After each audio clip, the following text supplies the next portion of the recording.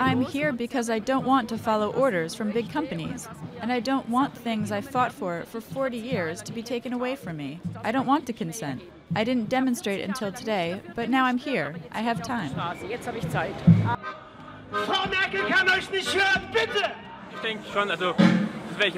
I think we can make a difference. If we're a lot of people, to show that we can think, it can motivate even more people.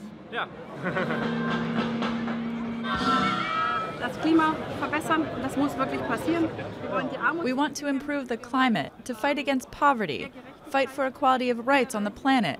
Refugees are seen as a problem, but if we reach this equality, it won't be the case anymore. 765 Teilnehmer.